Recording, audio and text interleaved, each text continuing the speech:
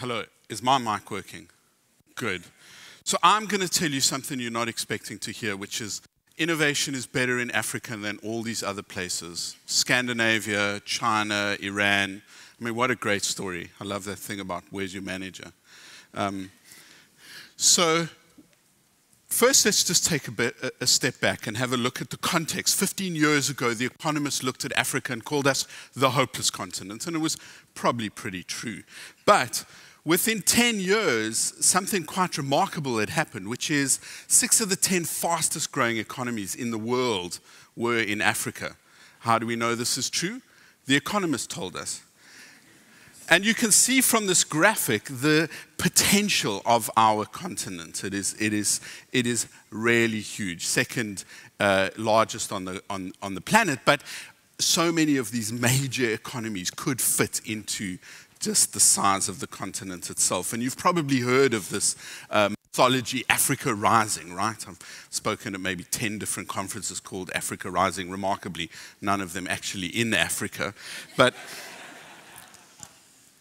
we are going through a pretty remarkable change. Hans Rosling, if you don't know him, the great statistician, he's probably the most interesting person ever to speak about numbers. He brings them alive in a brilliant way, is a real authority. For him to say that this is the greatest change in our lifetime really is. And we are going to go from a point of the dark continent to the hopeful continent, as The Economist called us 10 years later. And you can see from the statistics that we are at the same point where China was when its boom years began. We are going to experience the population dividend, this explosion of young people looking to do interesting things. And we have the secret ingredient that all economies need, right? The middle class. Of the 1.1 billion people in Africa at the moment, a third are already the middle class, right?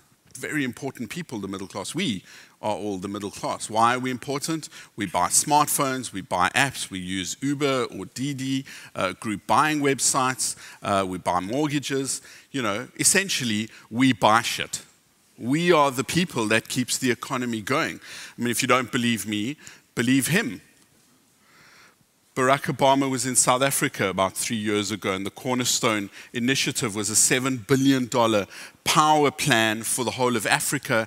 And at least he very honestly said the reason we want to do it, not only to uplift everyone's life, but also we need someone to buy our iPads. He meant iPads, he didn't mean iPods. Don't look down on him. This is the airport in Namibia. I love this. Welcome to the future. Welcome to Africa. You've got to say it like that, right? Because it is. I'm going to lead you through a whole bunch of things that are being done in Africa that are still in its infancy in the so-called developed world, here in Europe or in America. You know, this is a picture of Johannesburg, where I was born. This is in 1910. I nearly said this is a picture of Johannesburg, where I was born in 1910. I'm looking very well. Eat healthy, people.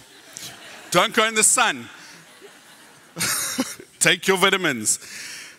This is the city I was born in 100 years ago, and it was a mining town. It was a town built on gold mining. And that's what fueled that great resources super cycle that's just ended, that caused those 6 out of 10 fastest economies to be in Africa. It was the stuff under the ground.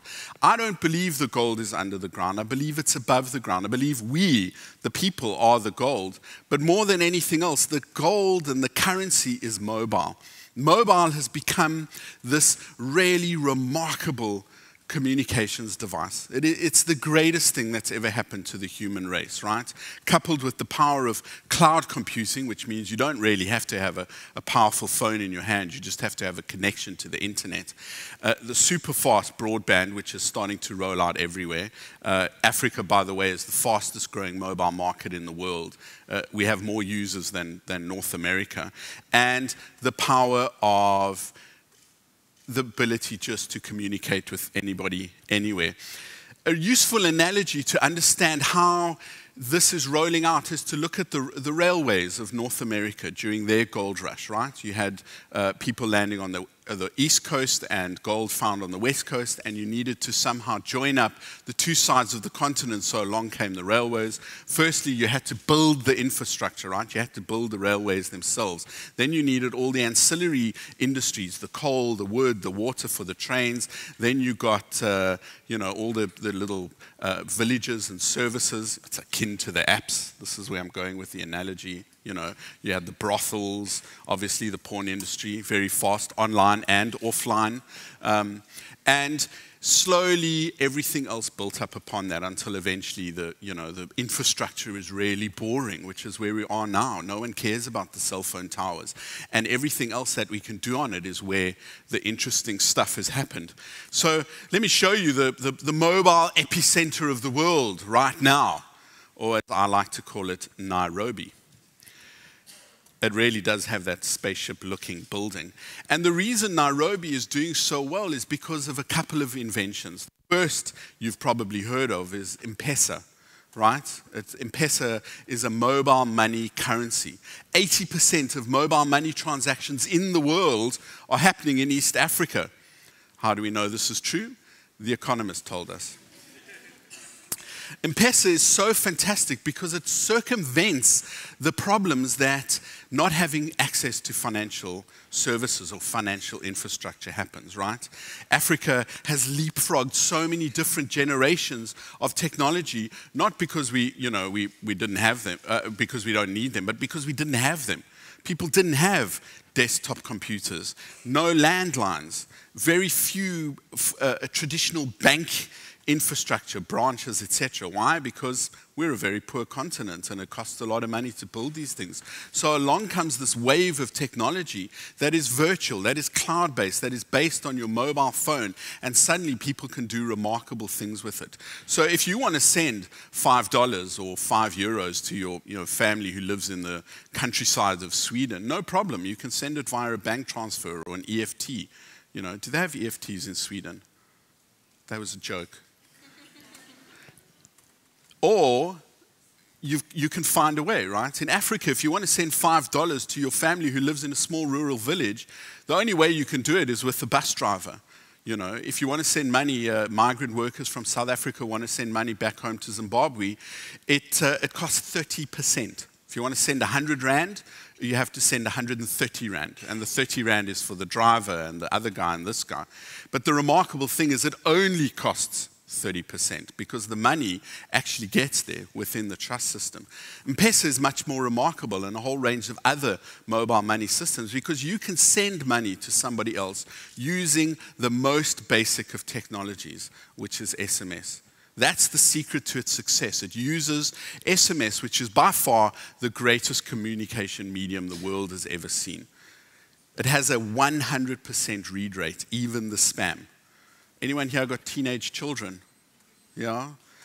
Those kids who don't reply, I'm sorry to tell you, it's not because they didn't get it, because they don't want to, right? Everybody reads everything. So the most basic phones can get SMS. It's kind of like a check system for the mobile age. You can send somebody something and you can collect it. I took this picture in Dar es Salaam, by the way. I was taking a picture of this guy with his phone and he said, whoa, whoa, whoa. Put on his sunglasses and went, okay, now you can take the picture.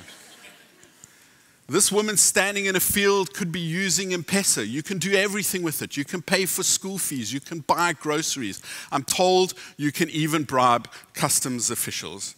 I was driving in from the airport in Nairobi and a beggar knocked on the window and said to me, I said to him, I'm sorry, I haven't drawn any money. I was feeling all sorts of guilt and he took out his phone and he went, M-Pesa.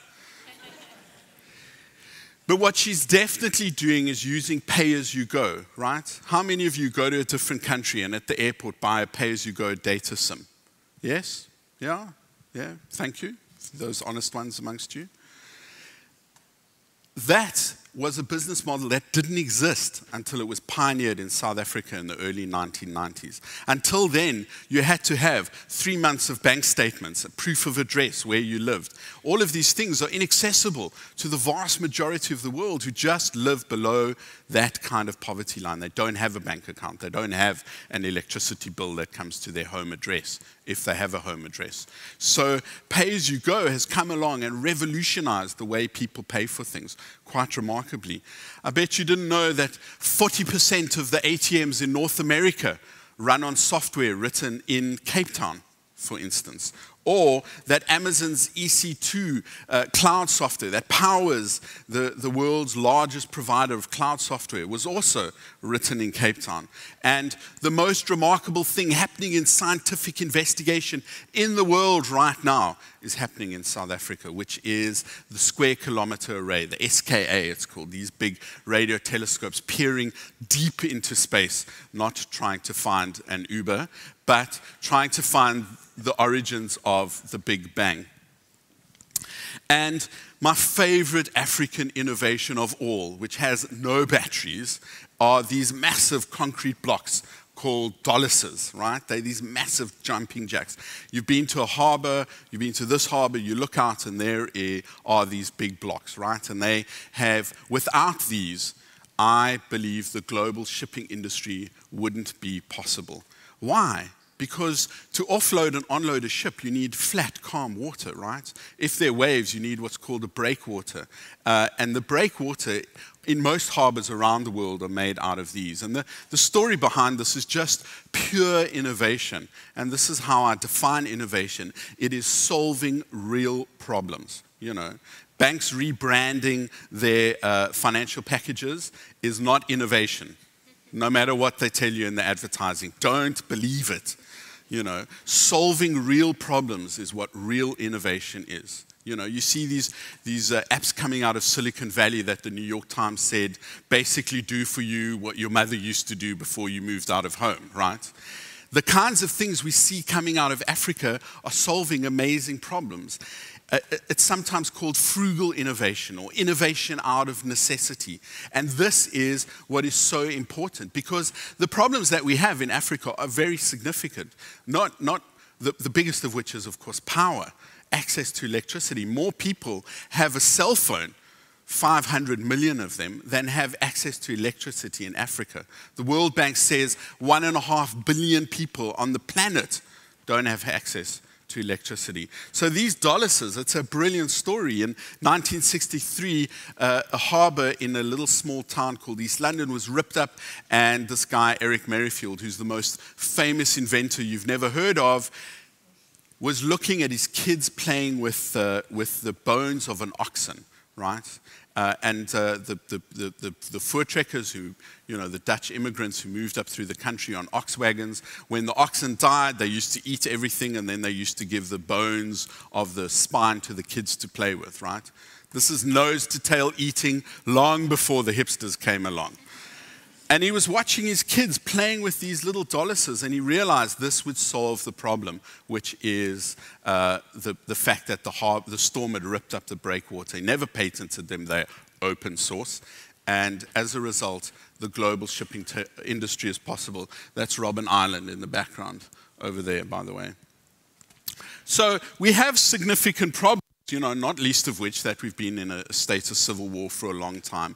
But the power of the internet, as this World Bank statistic shows you, can uplift a whole bunch of things. And it's not being done with fancy phones like this. Just by show of hand, who has an iPhone? Who has an Android phone? Is there anyone brave enough and honest enough to admit in public they still have a BlackBerry? Thank you for your honesty. It's not devices like this that the remarkable things are being done. It's with devices like this, these very basic feature phones, right? Nokia still has massive market share, despite not, your neighbors, right, just next door, despite not having a handset division anymore. And the great thing about these basic devices, this is called the 105. I love this thing. It's my spare phone when I travel. It has all of the things you need for working in Africa, right? First, it got great battery life. 35 days. Days. But that's not all. iPhone makes it to lunch, right? It's got a built-in radio, because radio is still the killer app. It's the greatest broadcast medium still. And it's got a built-in torch, really, and it's cheap. It costs about $15. I asked a waiter in Nairobi once, I said to him, tell me about your phone. What do you do with your phone? What's important? He was, all the obvious things. I do this, I do that. And he said, and it's an asset. So I said, oh, how so? It's a $15 phone. And he said, well, when times are tough, I sell my phone and then I, take my SIM card out, I wait a week or two, and I buy another phone. That is the way to think about what's called the bottom of the pyramid, right? The very poorest of the poor, and how they use things, and the entrepreneurial mindset around them. This is a picture I took on my way back from my honeymoon about 1.5 years ago in Zanzibar. We were driving to the airport. I stopped the driver and I went back to take the picture. And this barefoot guy walked past, right? And I checked with the driver. This is a place where people have to get water. Barefoot people have to get water in bottles because there's no running water. And yet there are 4 ways to use mobile money in this place. Has anyone ever used Apple Pay? Google Pay, Samsung Pay, yeah, I'm sure you're lying. And yet, in the third world, mobile money is something everybody does. So whenever you talk about Africa, you have to you have to look at this map, right? This map of innovation, or this map of space. And I don't think so. I think it's a map of innovation. And it's a very easy to read map, right? Everywhere there's electricity, there's no innovation. Why? Because what are people doing? They're watching television or playing Pokemon Go, or trying to understand Facebook's privacy policy. Where there's no electricity, that's what's happening. People are inventing really brilliant things. Thank you very much.